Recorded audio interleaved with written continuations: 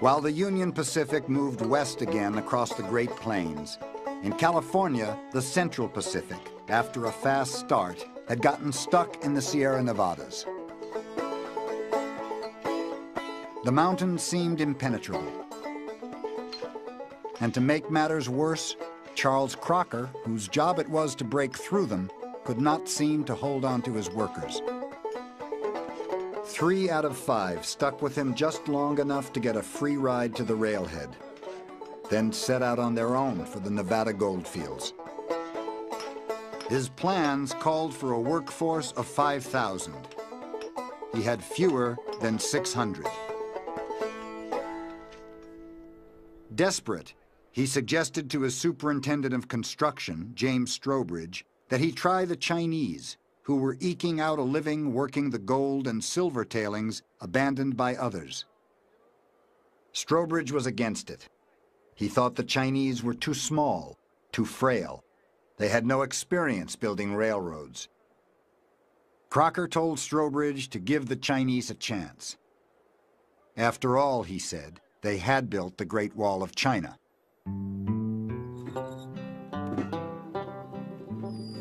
The first Chinese began turning up in early 1865, eager to work. They were already organized into work gangs, each with its own headman. Crocker expected that these fellows would come up there, ones and twos like the other nationalities. And he found that the Chinese sort of marched up there as one group, and all he had to do was to deal with the foreman of that group. Of course, he would be the clan leader. Before long, 11,000 Chinese were at work on the Central Pacific, and Crocker was advertising for more in China. But hard work alone was no match for the Sierra Nevadas. Strobridge worried that his Central Pacific was falling even further behind in their race with the Union Pacific, and soon armed the Chinese with black powder to blast their way through.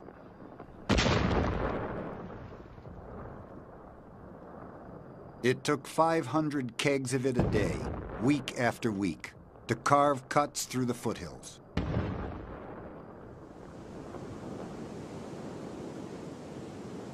And then they came up against a face they called Cape Horn, solid rock nearly straight up and down, 2,000 feet above a raging river. There were no footholds, but the Chinese were told to make a ledge in the cliff, wide enough for a train. My grandfather was one of the people that they put in the baskets because he was small and light. And what they did was they would be lowered over cliffs, and they would drill holes, and then they'd set the dynamite in them. And then they'd light the dynamite, and then they pull them up by the baskets, and then they had to get out of there before the dynamite exploded.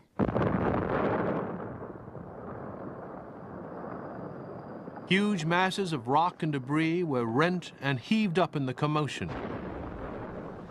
Then came the thunders of the explosion like a lightning stroke, reverberating along the hills and canyons as if the whole artillery of heaven was in play. Before the Central Pacific could get through the Sierras, the crews had to gouge out 15 tunnels. They worked in shifts around the clock, but averaged just 8 inches a day. And they had to keep at it in every kind of weather.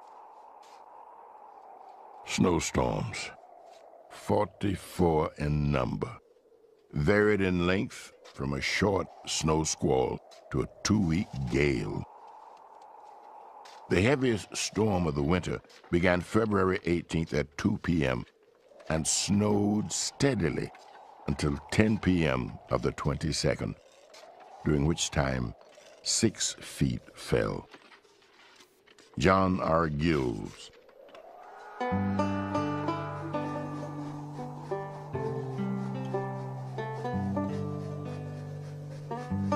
Charles Crocker had to punch the line through the Sierras that winter, the winter of '66. And the Chinese then had to build the railroad, lay the tracks. So they built these tunnels under the snow to keep advancing the line. And sometimes there would be snow slides. An entire crews of Chinese would be trapped under tons of snow. And their bodies would be left there and found the following spring. Sometimes the bodies were found with the picks and the shovels still in their hands. No one kept a precise count, but more than 1,200 Chinese died digging and blasting for Charles Crocker and the Central Pacific. When somebody died, you just didn't dig a grave for him, put him down in the grave. You went to a lot of trouble to get his remains back to the village that he came from. Because a Chinese doesn't want to be buried anywhere. He wants to be buried where his ancestors were buried, because he wants to stick together. Finally, in 1868, after 3 long years of back-breaking, dangerous labor, the Central Pacific crews did what few had believed anyone could do. They broke out of the High Sierras. John Chinaman, with his patient toil, directed by American energy and backed by American capital, has broken down the Great Barrier at last and opened over it the greatest highway yet created for the march of commerce and civilization around the globe. Territorial enterprise. The hardest part was behind them. The Central Pacific was back in the race.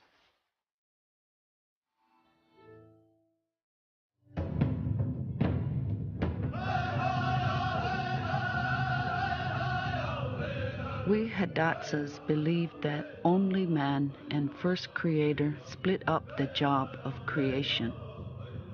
They made the river and the plains and the badlands. To populate them, first creator made the buffalo, but only man created a white man and the spotted cows the white man raised.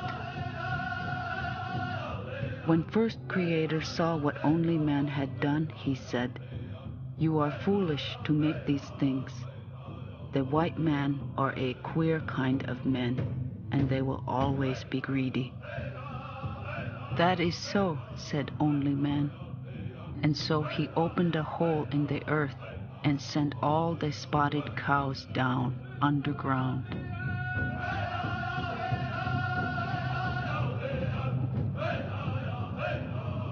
But when the buffalo are all gone, he said, the spotted cows will come again and cover this earth as the buffaloes did.